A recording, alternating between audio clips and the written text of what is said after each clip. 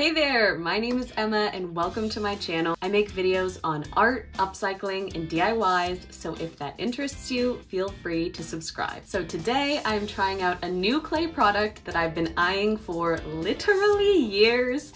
It is Ave's Apoxie Sculpt. It's a two-part clay compound that is air dry, and supposedly when you mix it together and then you stick it on something, it air dries and then it also sticks to the surface that it has dried on. It's supposed to be super strong stuff and I've been wanting to get it for so long. Also, this video is not sponsored at all. I bought this myself, and the reason I hadn't bought it for as long as I'd been admiring it is because it's a little bit pricey. These go for like $30 to $35, which isn't horrible, but I normally work with polymer clay, which you can get like a pound for $20 on Amazon. So this seemed a little pricey to me, but it has a whole host of things that it can do that polymer clay can't.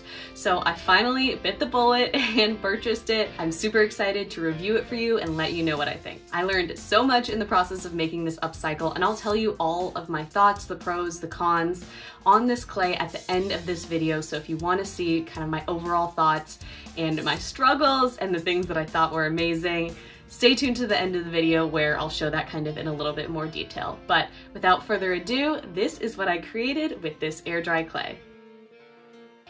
Before we get started, let me show you the before. It's a really cute plant stand slash mirror on its own, but I just thought it was the perfect base to use this product on. And I got it from Goodwill for $5.99, so it's a steal. The first thing I'm gonna do is remove the mirror, and don't mind my sweaty hands. I'm just removing the mirror because I don't want you staring at me as I do this. So there's that. So I just got an iPad. If you could tell, I am so excited to use it. So I'm planning on doing kind of a bird in this top corner, and then two butterflies. I'll probably do different types of butterflies, and then some like trees. I think I'm going to paint it all brown. I really don't like this tone of brown. It's a little bit too yellowy for me, but we'll see. Maybe I'll give the whole thing a wash. I don't know, but this right now is the plan for it. The first thing I did, as per the instructions, is put on some gloves before mixing. I was kind of surprised because when I opened it, this top part was kind of open, so I wasn't sure if it was supposed to look like that, but I just rolled with it anyway. Not sure what exactly tool I'm supposed to be using, so I just used this little spatula that I got with my Cricut, and let me tell you, this stuff is hard. It is not easy to pull out of there, and I just wiped the tool off in between. I know it says to use a different tool, but sometimes you gotta break the rules. And I just eyeballed this. I didn't weigh it. Maybe you should, but it turned out fine for me. I mixed it for 2 minutes, and let me tell you, it was a workout, but finally I had my nice little mixed ball and I let it sit for 5 minutes. After the 5 minutes was up, I just went in with my bare hands and tried to warm up little pieces of it. I started rolling it out just on the mirror because I didn't have a good flat surface to work with, but I eventually set one up. Don't mind my head. I rolled it out and then I used an X-Acto knife to cut it off. I could have probably taken off the shelf part, but you know, this is how I ended up doing it.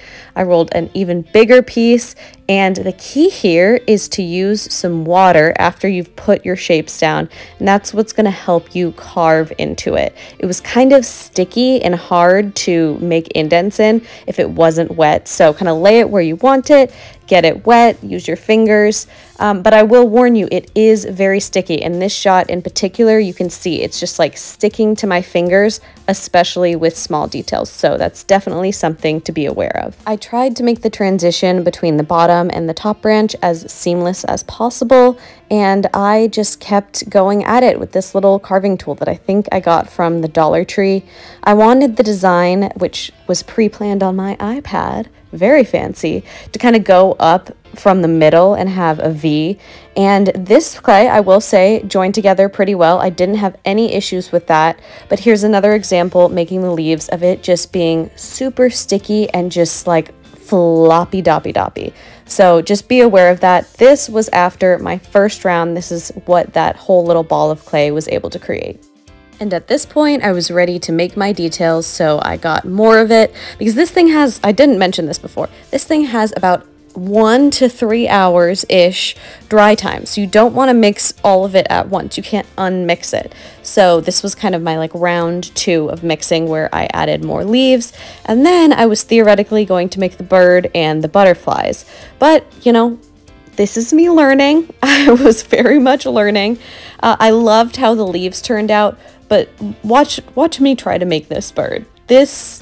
I wanted to make it off of the mirror first because I wasn't even sure if this was something that I could sculpt. It's just, this clay is very sticky. I think it's going to be great for some things, but I'm so used to polymer clay and it was so sticky. And the other thing was, if you created it on one surface, like for example this piece of plastic, and tried to move it, it just was like completely stuck to the plastic. So I wanted to do almost like a little sketch of it, a little test run on the plastic before I moved it.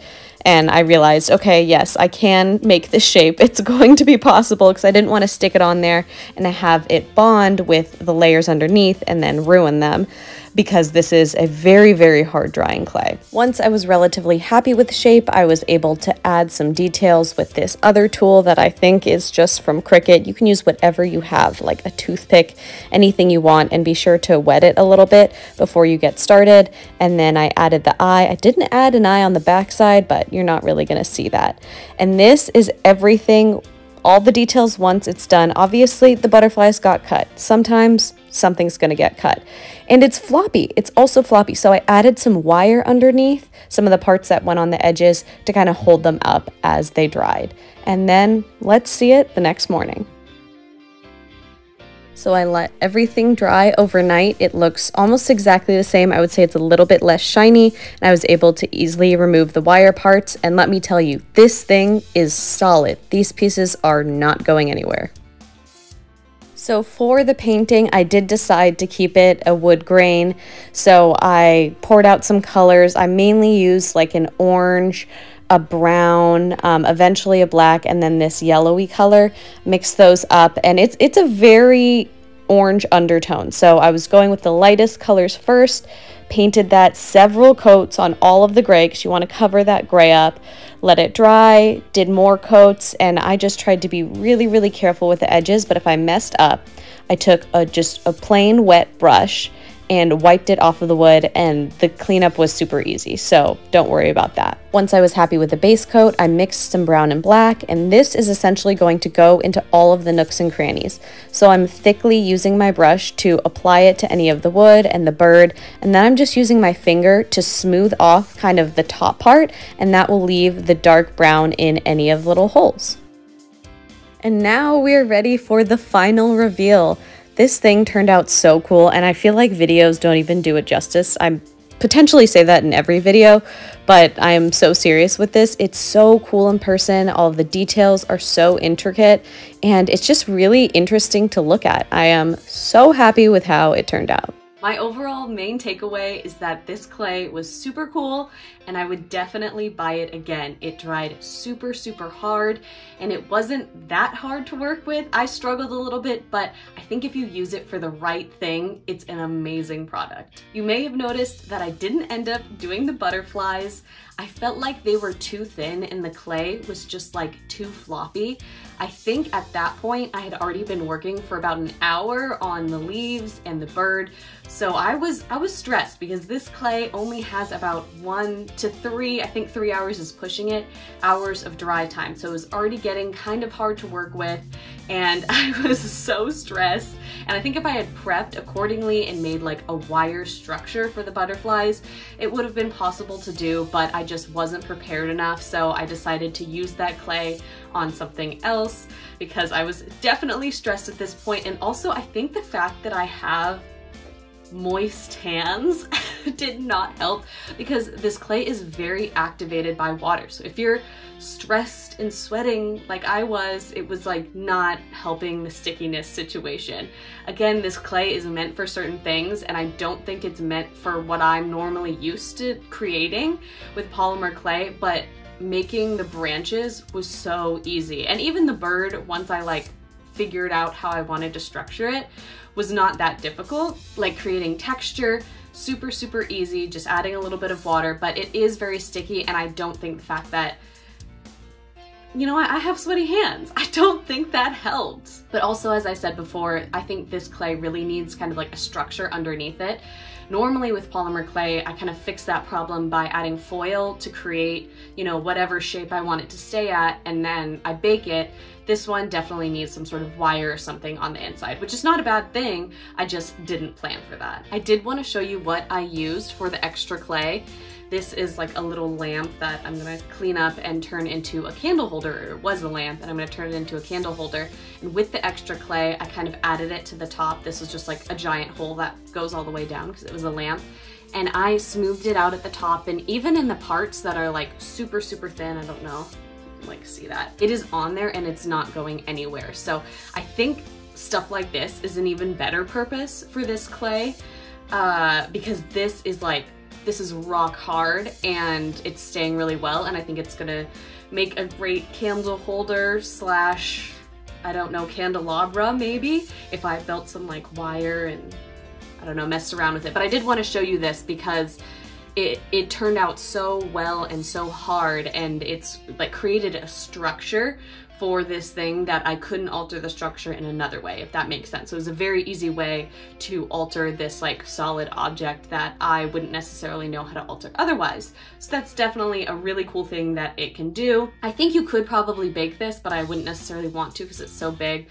Polymer clay can do that, but polymer clay also changes in the oven. It sometimes gets smaller or bigger, I don't know which, but the size changes. So this is great because it's completely flat and it's like so customized to whatever you lay it on, and it's like totally on there, super, super solid. Overall, as I said, I'm super happy with this clay, and I really do think it will open other doors for upcycling as I start to think of, you know, problem solving. Oh shoot, I don't have the structure for this, but I can use this clay and it'll dry really hard and stick to whatever I'm working on. So I will definitely be using this again for upcycles.